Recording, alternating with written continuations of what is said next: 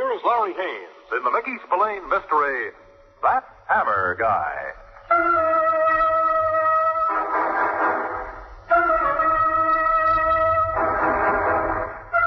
Like the song says, there's nothing like a dame. And there isn't. You know. You've met all kinds, from the obvious barroom type who'll stop at nothing to sell a drink to the Park Avenue smoothies who'll stop at nothing to get their Grecian profiles on a society page. Yeah, that's what you know about dames. So naturally, you're suspicious. Do you have to look at me as if I robbed a bank? Those are the first words you hear from this special representative of the weaker sex. Your tried and true secretary, Zelda, has gone for the day, and you're loitering around the office, minding your own bottle of bourbon, when in walks this 105 pounds of platinum-topped curve. You are Mike Hammer, aren't you? Well, I'm not the Wizard of Oz. My. Isn't the man charming? Do you mind if I sit down? If I did? You're interested in business, Mike? You picked the wrong day. I just got news that I fell heir to 7 Bessarabian oil wells, so let's talk pleasure, huh? My husband might object. Yeah, maybe he would if you had a husband. You're very observant, Mike. I should have worn my gloves. I'll take you the way you are. Later, perhaps. I would like to talk business first. If you say so. I do. And I also say there's $1,000 in my handbag. I also say that 1,000 is yours, Mike, if you want it. What'd you say your name was? I didn't say. Yet. Well, you'd better, or we're going to find each other total strangers. There's no reason at all we should be strangers. I like you, Mike. My name is Laura Fenton. Mm-hmm. Well, look, Laura, I get paid to help solve murders, not commit them. Oh, commit murder? What's so funny? You have no sense of humor. Well, I do when I've got something to laugh about. Well, I merely offered you the $1,000 to look after a young lady from tonight until Monday morning. You still don't want the money? $1,000 to take care of a young lady? Well, there may be trouble. I have reason to believe Jolie's life is in danger. Jolie? That's her name? Yes, she just arrived from Paris. I want to be absolutely certain no harm comes to her. 1,000's a lot of folding money for just bodyguarding. As I said, there may be trouble. Well, Mike? This Jolie. Oh, you're wondering what she looks like. Well, let me just say she's won several beauty contests in France. Man doesn't work for bread alone. You understand. I'm staying at the Phoenix, Mike. If you come around tonight at, say, 10 o'clock, I'll see that you and Jolie get acquainted. Well, that suits me. Oh, but I don't speak a word of French. That's all right. Jolie doesn't speak a word of English. Oh, we'll get along fine then. Your $1,000 is in this envelope. Count it if you like. Yeah, thanks. I will. It's been a pleasure meeting you, Mike. I'll see you at 10. I'll be there. There's nothing like a dame. But there's nothing like a guy, either. The prospect of protecting a lovely morsel from gay Paris doesn't exactly turn your stomach. After all, you're not hired to protect this Jolie from yourself. So you have a late dinner, go to your place, shine up like a freshman going to his first prom, and then you drive to the Phoenix Hotel. You stand before the door of Laura Fenton's apartment, make a final tie adjustment, and ring the bell. Well, what have we here? This is no French dish grinning at you from the doorway. This is Captain Pat Chambers, and it wouldn't take more than a crepe Suzette to knock you over. Come on in, Mike.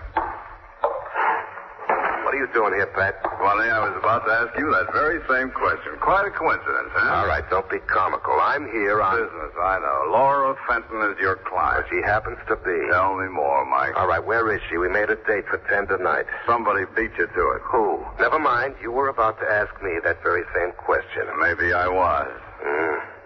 So I'm stood up, am I? Yeah, but not in the usual way. Meaning? Meaning look in the bedroom and find out.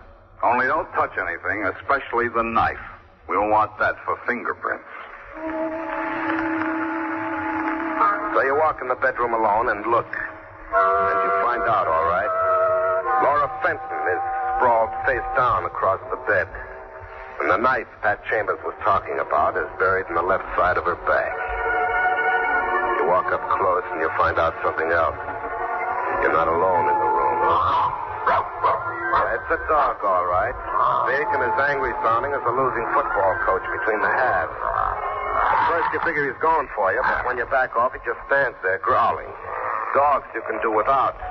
And besides, you've seen all the nastiness you had to. Okay, Pat, I've had the 50-cent tour. What happened? I've already told you. Somebody beat you to your date. That's all I noticed. Look, Pat, this isn't so good for the home team. This afternoon, Laura Fenton walks in on me as alive as dynamo wire. Tonight, she's a dead corpse. Give me the rundown, man. Much as I can. Call came into my office around 9. A room clerk here. Somebody in the hotel complained about a dog barking. On investigation, they found her. By 9:45, I talked myself sick and come up with nothing. You walked in at 10. Now you know as much as I do. Mm-hmm. Or maybe you know more. Well, now look what I hold out on you, Pat. You don't want me to answer that, do you? Not this time, but I'm not. Why should this time be different? It is, take my word. You got a cigarette? Sure. Here. Thanks. She came to your office this afternoon. Around 5. Why?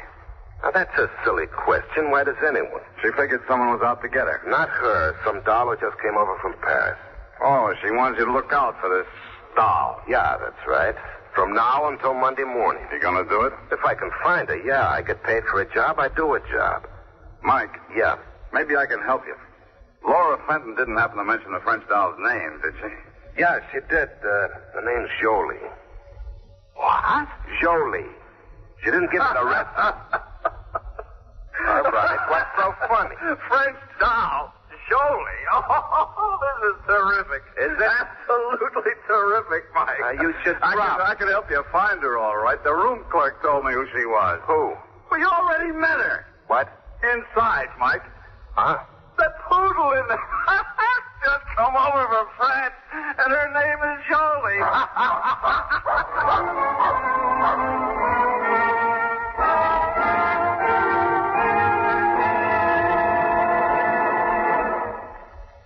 In just a moment, we'll return to That Hammer Guy.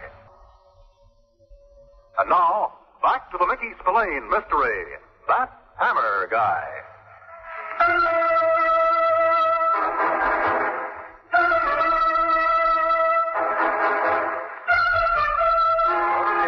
Okay, so the laugh's on you. You take on a job to protect a young lady from Paris, and it turns out she's a French poodle. Won several beauty contests on the continent. Very funny, Pat. Very, very funny. Doesn't speak a word of English. You're positively side-splitting, Lieutenant. I haven't had so much fun since dear old Grandma broke her leg. Why, Mike, how could you be so bitter? Yeah, the laugh's on you, all right. But like you told Pat, somebody pays for a job, you follow through, no matter how embarrassing. So you clip a leash on and slink back across town to your place. Pickles and milk go better together than you and a French poodle with a ribbon in its ear. On the way up in the elevator, the night man starts to make a crack, but has a fast change of mind when he spots the black scowl you're wearing. And no sooner do the both of you get into your apartment when Jolie pulls a bog. All right, now look here, Fancy Pants. Don't start beefing. Here, life isn't all champagne. I believe the animal is referring to me. What?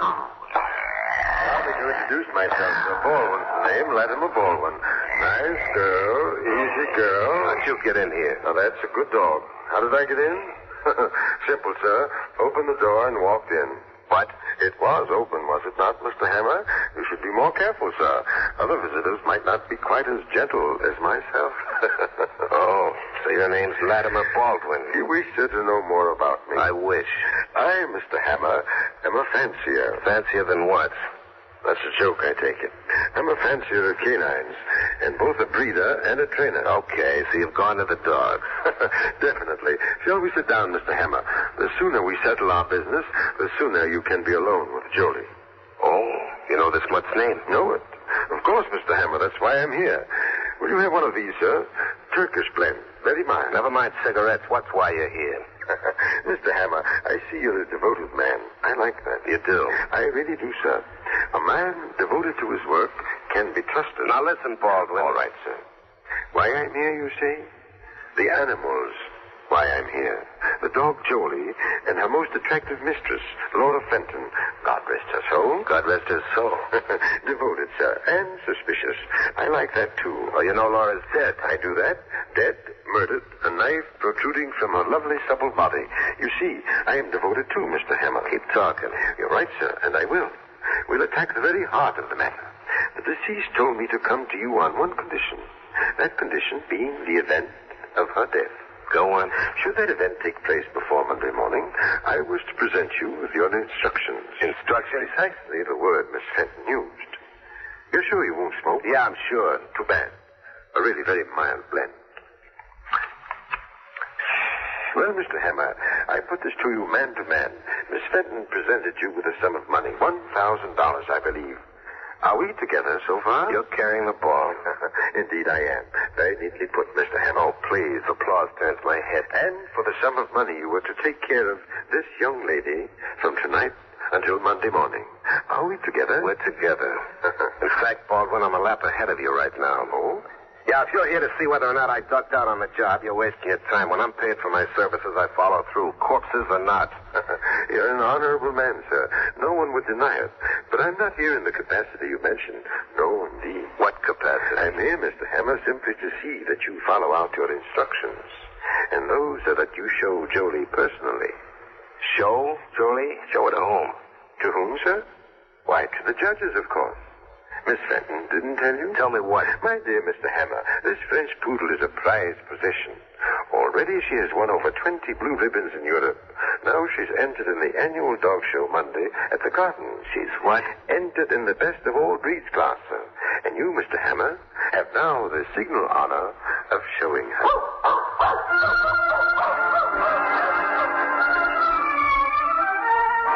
All right. So the dog laughs still on you. But you're not going to take it lying down in the manger.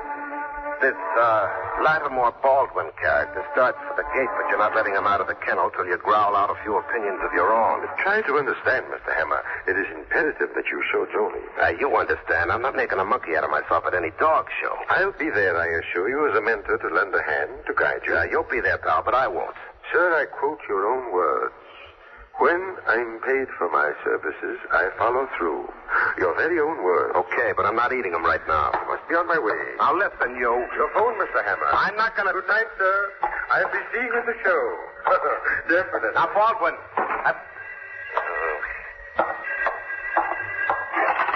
Yeah. This is Monsieur Hammer. It is. It is urgent, monsieur, that I see you immediately.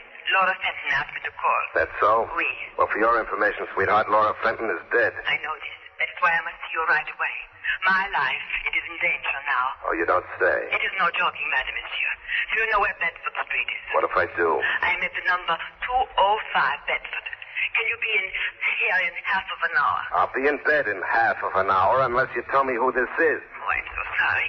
It is only that I have been so, or how you say, upset. My name, Monsieur Hammer, is Jolie. Well, not only are you unhappy about one Jolie, now it turns out there are two. Now, you park the canine one with the super down in the basement, and then you scoot over to Bedford Street. When you jab the doorbell at number 205, you're ready for about anything. Monsieur Hammer. You're Jolie. Oui. Come in, please.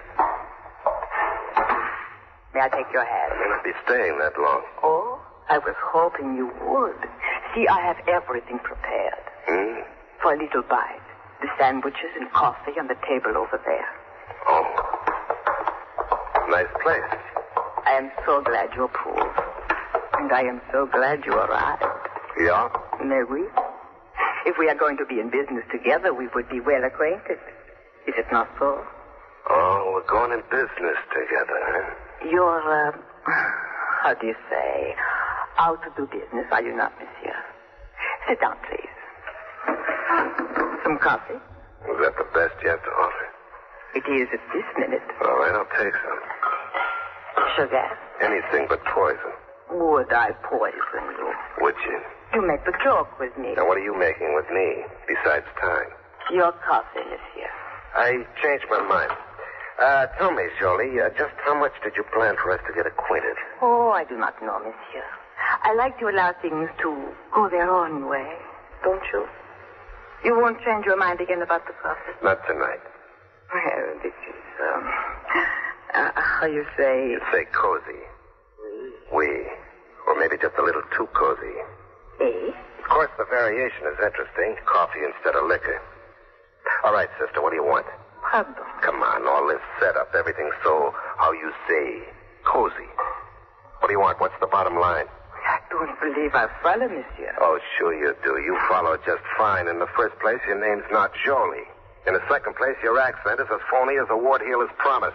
And in the third place, you and I could get a lot better acquainted if that clown in the next room would keep his nose out of the door. I liked you right away, Mr. Hammer. I think you got brains. I have about dames like you. No guy's got brains about women. Okay, Carlos, come on in. Yes, I come. Shake hands with Carlos Rivera, Mr. Hammer. And the accent's no phony. No phony, I assure you, Mr. Hammer. Okay, no phony. Now, how about the pitch? You have something Carlos and I want, and we're willing to pay well for it. Gee, very well. Maybe not well enough. Well, there's no sense bargaining. I'll give you our top figure right away. It's $25,000. $25,000, you say, huh? That's right, and that's top. Is it a deal, senor? It might be if I knew what you wanted. Senor Hammer. Oh, wait, Carlos. You've no idea what we're talking about, I suppose? None. We're talking about the package Laura Fenton gave you in your office today. Oh, that. Give us that package, and you'll have $25,000. Sorry, no God. You must have it. The package wasn't in Laura's apartment. Having killed her, you know that. You said it, not us. Well, no matter who said it or who has the package, you're both wasting your time. Mr. Hammer, we're trying to do this the pleasant way. Don't push us. Who's pushing? You won't give us the package? You couldn't pay my price even if I did have it. Carlos? See?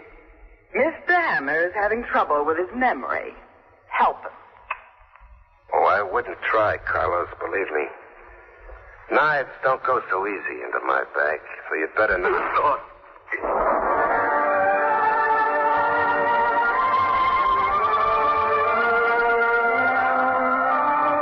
You zigged Carlos when you should have zagged the dame. You had it right smack in the back of the skull. You wake up screaming. Your head is swimming around like a fish in a bowl, and your face feels as wet. Something soft, moist, and mushy is making slobbery laps against your cheek. It turns out to be Jolie. That French poodle is making a St. Bernard grandstand play for a very amused audience. Man's best friend is his poodle. Never stop having fun, do you, Fat? Well, maybe it'll be even funnier when you give me the details. Did you bring me back to my apartment here for this priceless repartee? I found you here. Huh? Got a call from the super. He saw a guy lam it out of here. Get him? No, but the question now is, did the guy get what he came for? What do you mean? Well, take a look around. Nice mishmash. What was he looking for? How should I know? Look, Mike, I'm warning you. No holding back I've now. got no client to protect. She's dead, so why should I hold back? All I know is it was after a package. Which had in it? I don't know. Mike? I swear, Pat. But I do know it was worth offering me $25,000 for it. And that's all you do know. Oh, except for the woman. Now it comes. What woman? The one who was with the guy who shut this place down. Super said he was alone. Come on, what about the dame? There's nothing more I can tell you, Pat, honest. Then who can? Maybe she can herself. So you take Pat Chambers back to 205 Bedford Street. If you're good and lucky, you figure you'll get both Carlos and the dame. But you only get the dame. And even that isn't lucky. Because the dame is dead.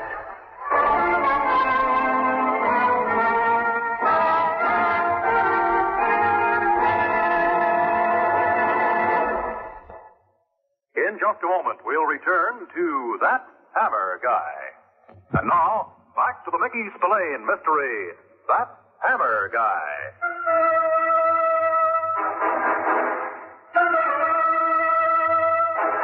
The dame looks up at you from the same couch where you sat next to her. And the gape of terrible shock on her face tells you that her last living moment was the worst surprise of her life. When Pat turns her over, the handle of the blade points like the finger of death. Same kind of knife that killed Laura Fenton. In the same spot. What'd you say this guy's name was? She called him Carlos Rivera. Then Rivera's our boy, all right. Had a falling out with his partner. Figure? Figures. But over what? Could be anything from diamonds to gold. You're figuring way ahead of me, Pat. Diamonds or gold if this dame was running true to form. Well, you know who she is. Never forget a face I see on a bulletin board. Her name's Rita Shearer. She's wanted on a smuggling rap. So her partner got her first. He can have her now. Well, Mike, there's nothing else you can do. Oh, I don't know. And what's that supposed to mean? That show at the Garden Monday. What about it? I'm going to be there, Pat, to see a dog about a killer.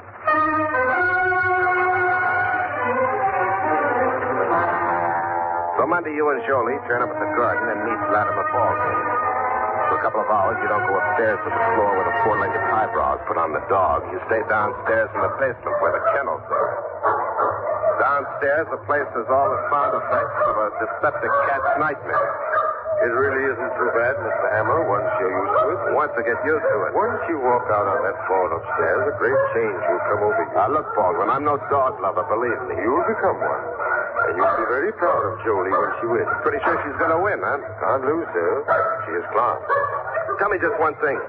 Why do they trim her that way with those crazy pom-poms? The fashion, sir. I'll bet the dog doesn't approve. I see you're becoming sentimental over her already. Just embarrassed for her. It'll be different upstairs. Wait and see. I'll be watching you from the stands. And I guarantee you, sir, you'll be as proud as a peacock. I don't think you'll be watching me, Baldwin. I beg your pardon? What were you doing before? When you sent me upstairs to find the papers for Jolie's entrance. Why, you know perfectly well. I took her for a stroll. Yeah, but why? Why? Well, because she was skittish. You could see that. I could see you were, too, Baldwin. But you were much easier when you brought her back, weren't you? Sir, I failed to follow you. Yeah, but I didn't fail to follow you when you went for that walk. Huh? And I saw you change the dog's collar, too. And what she's wearing now is worth only a couple of bucks. But what about the one you took off? How much was that worth, Baldwin? 50,000? Hundreds? More? Mr. Hammer, you're a gentleman of discernment. Baldwin, you're a stinking killer. But that shouldn't preclude us from coming to an understanding. Like what? The diamonds in the collar are worth in the neighborhood of $200,000.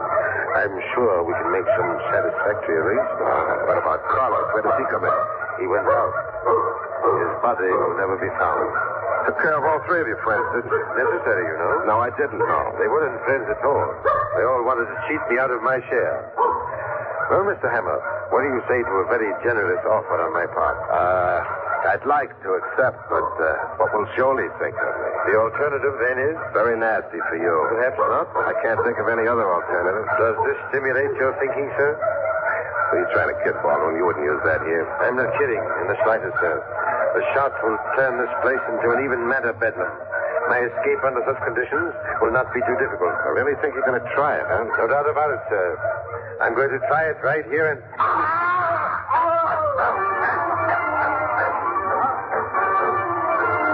It's Jolie sinking a burly teeth into Baldwin's leg. You grab his gun fast and then swat him with it across the jaw. Baldwin goes down like a sack of dogweed. Pat Chambers comes in through the crowd.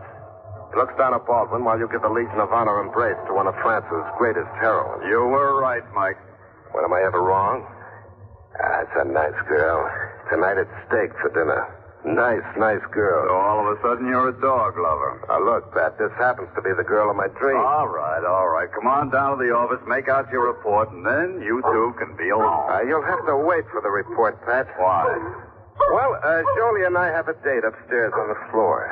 And, pal, are we going to show 'em?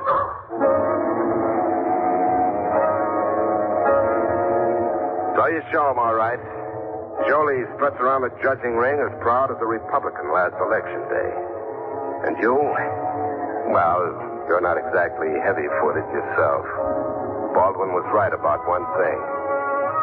The big change has come over you. Yep. That little hound has more savoir-faire in her than 10 queens. And when the judge hands you the blue ribbon, you look down at Jolie and you think, oh, yes, sir. There certainly is something about a dame.